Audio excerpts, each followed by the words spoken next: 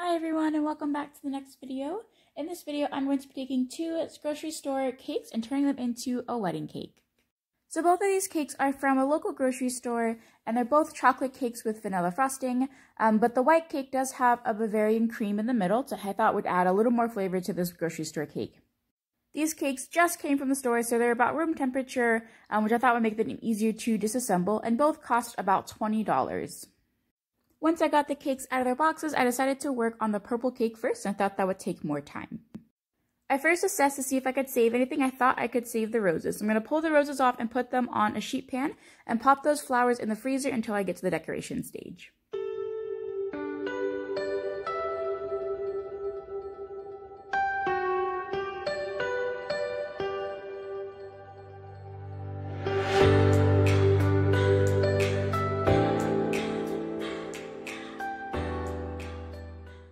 Next, I decided to pull out the purple frosting to save it for the decoration stage. To do this, I'm just using an offset spatula to kind of scrape just underneath the purple buttercream to remove it from the cake. Sometimes it would lift off pieces of cake like this example here, and because I wanted to use this for the outside layer of the cake for decoration, any cake I had I made sure I removed.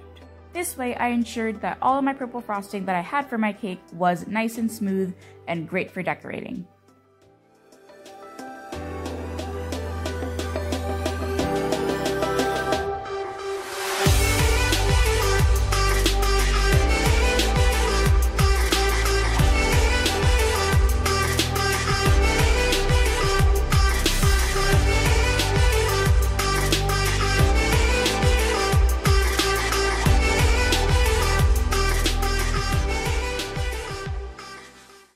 Now it's time to scrape off the white buttercream to be left with a bare naked cake.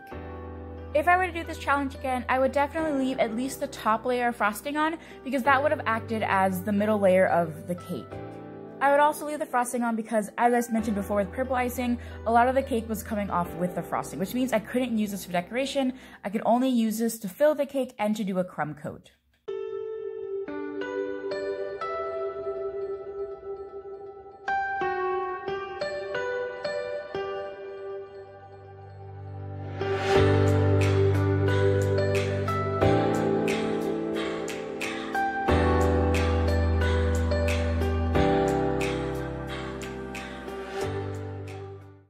Now that my cake has been stripped bare, it's time for me to do the same thing with the white cake. I didn't save any of the frosting for decoration for the white cake, I just put it all in the same bowl. Once I stripped my cakes, I then decided to measure them because as I've learned from watching other people, 9x13 cakes aren't actually 9x13 cakes once they're stripped of frosting. My cakes measured 7 by 11 inches, which I use these measurements to then create my template for my stacked cake. For my bottom tier, I decided on a square 6.5 inch cake, and for my top tier, I decided on a 4.5 inch round cake. So I just used a template here of parchment and a circle cutter to cut out my layers.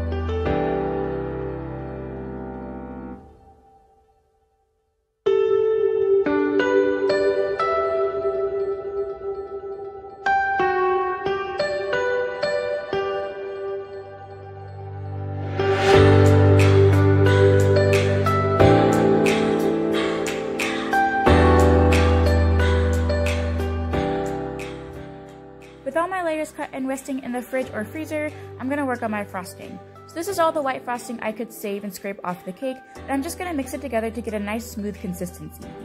As you'll see, there's a lot of cake crumbs in this frosting, which I mentioned earlier in the video, which is why I'm not going to use it for decoration. I'm just going to use it to fill and crumb coat my cakes. And now I'm just going to stack my layers and give them a bit of a trim so that way they're both the same size.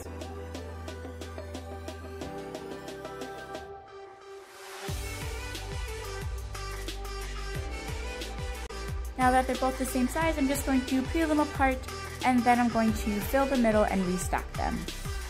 To make this easier, I'm going to move my sponges onto my turntable. I started out by putting on some buttercream using an offset spatula, but I found that consistency of the buttercream was a little bit too stiff and a little bit too tacky, and was pulling the cake up with it and not really wanting to stick. With this, I switched to a piping bag and things went much smoother.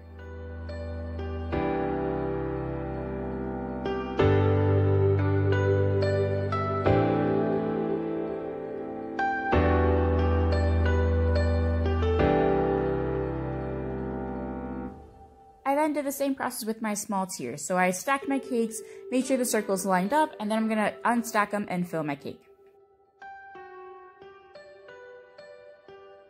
Onto the crumb coat. So for this, I'm just gonna pipe some buttercream along the sides of my cake and then smooth it out with a spatula. This is probably the hardest part of the whole process. For two reasons really. So one, I have never made a square cake before, and so I knew it was going to take a lot of time to get those edges and corners nice and sharp. But I think really the biggest problem I had was the consistency of the buttercream. I would describe this buttercream as tacky, kind of gluey, really thick, and really hard to spread. And honestly, I kept pulling off pieces of cake as I tried to spread my buttercream. And so I think if I were to do this again, I would have left as much buttercream on the cake as I possibly could to reduce the amount of buttercream I had to add back onto the cake.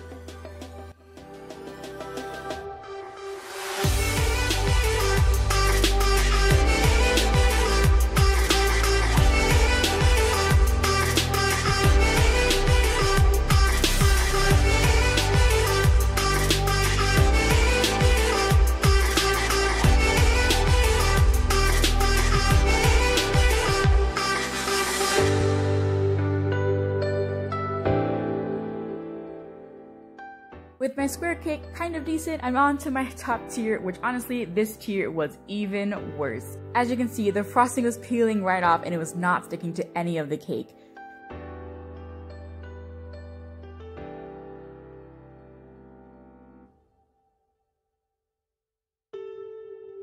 After making essentially no progress, I decided to pop it in the freezer and just to see if freezing it for half an hour would make a difference. It really didn't. So now it's time to move on to the bottom tier, and here I'm actually covering this tier in American buttercream.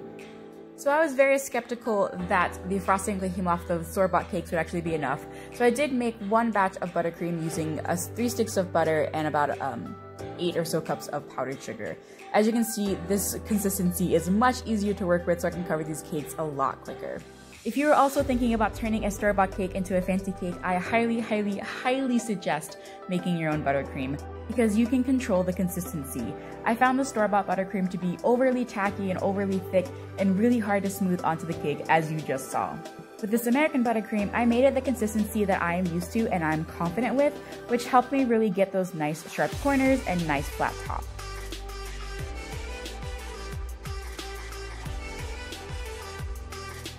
Onto the top tier, and boy did this tiny tier need a lot of work. I transferred it to a cake board that was about 5.5 inches or so I could try to get an even layer of buttercream all around the sides and have a nice, straight, and non-crooked cake. By now, I'm definitely regretting doing this challenge, and at this point, I'm just trying to get it done.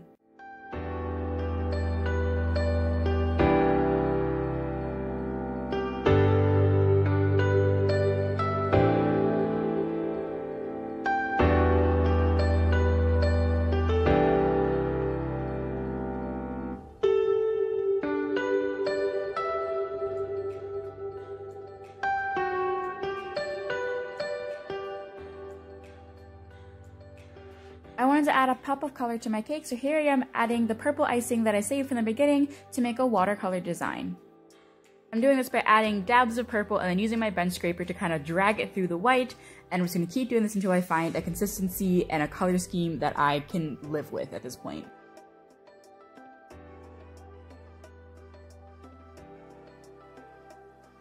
In the home stretch here, it's time to stack and pop my flowers on my cake. To add structure, I cut 4 bubble tea straws and stuck them in my square tier, and I'm just gonna put the small circle tier on top. My cake looked at this point straight enough and good enough, which means I'm going to add my flowers. This is just a $5 bouquet from the same grocery store, and my flowers are prepped with a little bit of cling film to keep them from leaching into the cake. I'm using a little bit of buttercream to attach my flowers to my cake and also pushing the stems into the cake for more security. I wanted the center of my cake to be the corner, so I put those flowers in first. And then to create balance, I put flowers on the top left corner and the bottom right corner.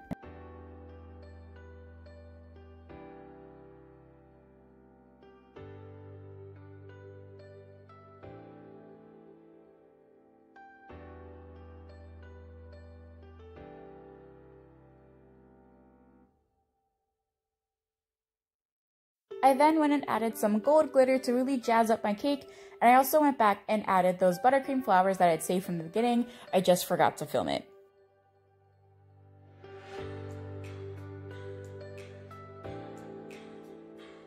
And here we have the final product. Would I call this a resounding success? No. However, I will call it a win because this was my first ever square cake, and I think those corners were pretty dang good. In the end, this cake cost me around $60, so it was $20 each for the cake, $5 for the flowers, about $3 for the straws, and about $6 or $7 for me to make buttercream.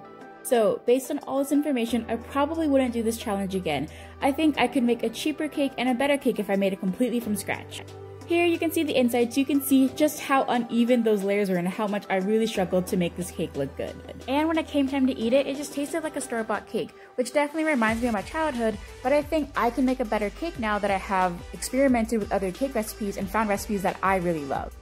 But I would love to hear from you. Let me know in the comments below if you think this cake is a cake fail or a cake win. If you like this video, you guys know what to do, and if this video inspires you to try this challenge for yourself, make sure you tag me at Baking in Broadway. And I'll see you guys in the next video.